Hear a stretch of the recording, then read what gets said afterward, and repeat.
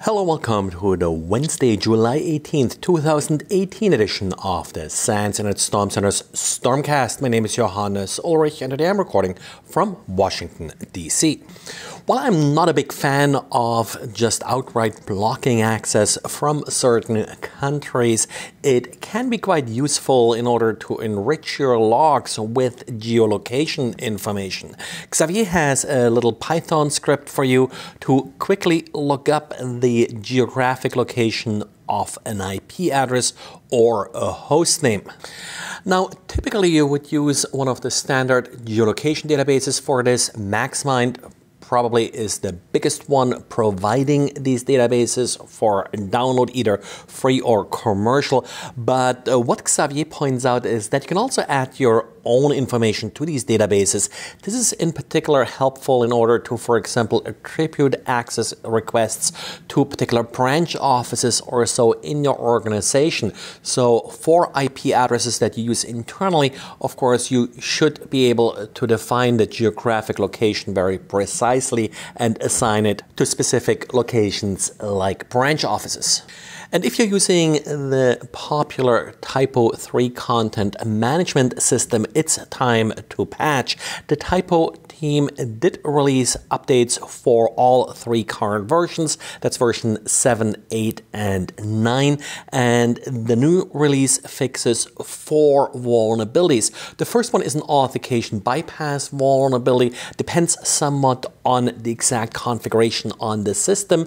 Then there is a SQL injection vulnerability and 2 deserialization vulnerabilities that may lead to remote code execution. So certainly patch it, even though how vulnerable you are to these particular issues depends somewhat on your system configuration. Also read the advisory in addition to just patching, because there are a couple configuration options that you can select in PHP to make exploitation more difficult or impossible in some cases.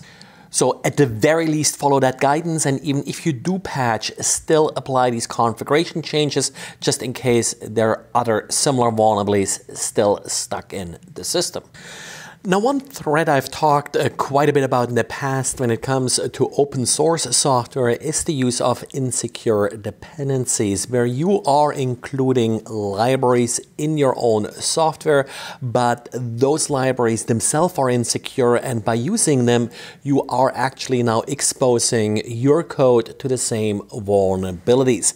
GitHub, hosting so many open source projects, has announced for a while now that they're going to help developers identify these dependencies and vulnerabilities. They have done so for Ruby and JavaScript for a while, but now they expanded this service to Python. Python, of course, is super popular these days, so really great that GitHub does expand to this language. Now, if you are like me, still stuck a little bit in the good old Perl world, well, Perl actually has of its own solution for that via CPAN, alerting you of dependency issues like this. Now, if you're using GitHub and if you are hosting projects with GitHub that either use Python, Ruby, or JavaScript, then double check your notification settings to make sure that you will receive appropriate alerts in the form that you are able to accept them. And sometimes the bad guys mess up too. So researchers at ChromeTech were able to gain access to a Mongo database that was not password protected and exposed to the internet, that apparently was used by criminals who used online games for money laundering.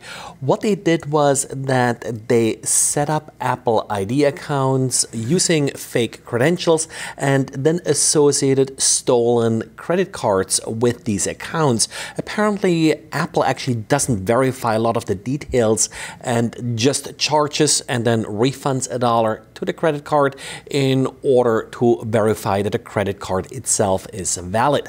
These credit cards and Apple accounts were then used to buy goods in various online games and then resell them to other users, which in turn netted the criminals real money that they were able to spend.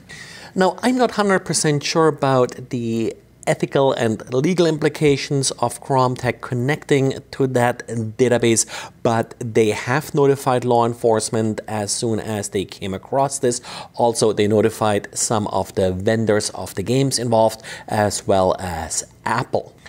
Well, and this is it for today. So thanks again for listening, and talk to you again tomorrow. Bye.